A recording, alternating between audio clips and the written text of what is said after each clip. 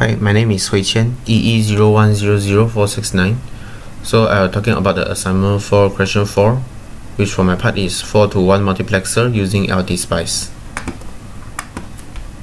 So I'll run the 4:1 multiplexer using LTspice with 500 MHz frequency, which means it will have a 2 nanoseconds of time period. So we'll straight go to the LTspice circuit. So I'll create the LTspice circuit. As you can see that there's 4 inputs A, B, C, D, and there's 2 select input, which is S0 and S1. And the circuit is created by using 3 2:1 multiplexer, and it has 1 output.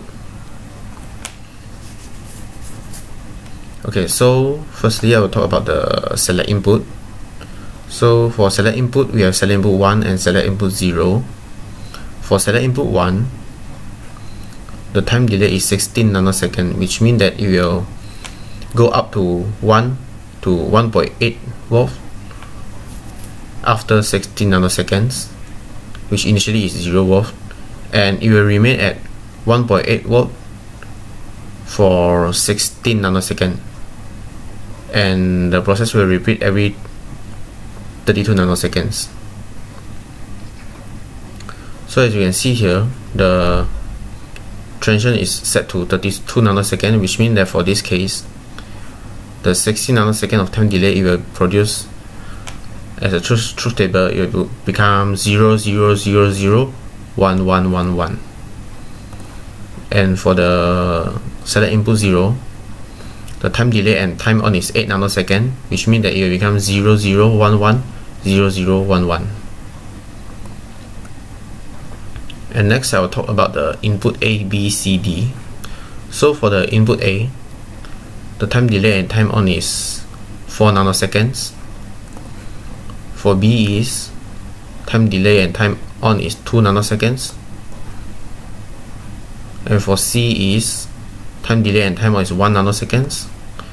For D is the time delay and time on is 0.5 nanoseconds.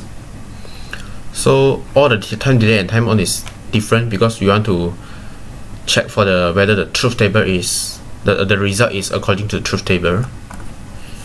So we'll straight try to run the circuit.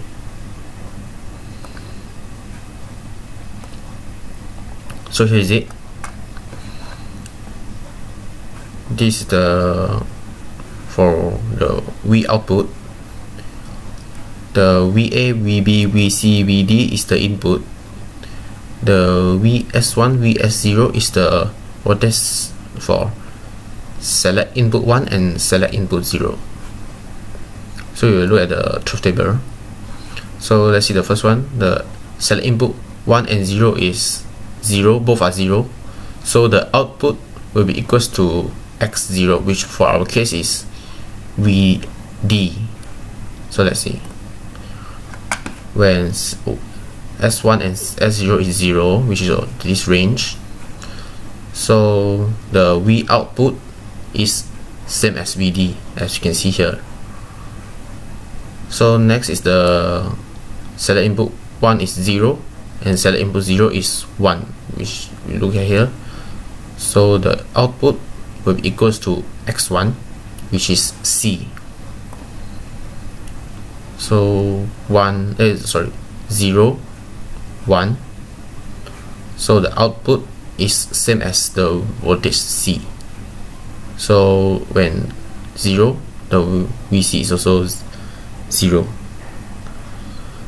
So it's also the same as the truth table. And the next one is 1, 0, 1, 0, which the output is equal to X2, which is VB.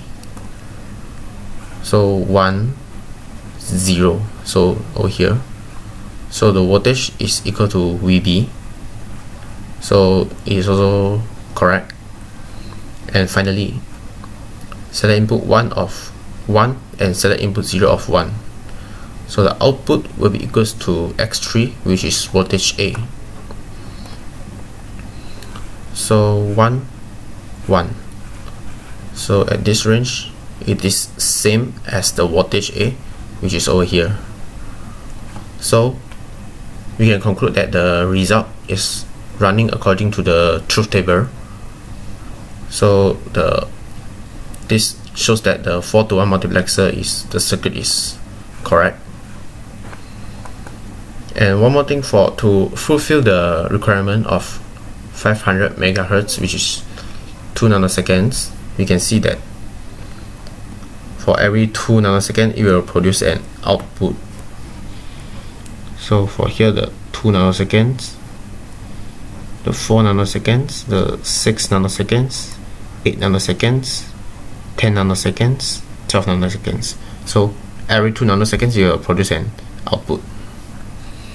So that is all from me for the 4-to-1 multiplexer. Run the 4-to-1 multiplexer using LTspice. So thank you.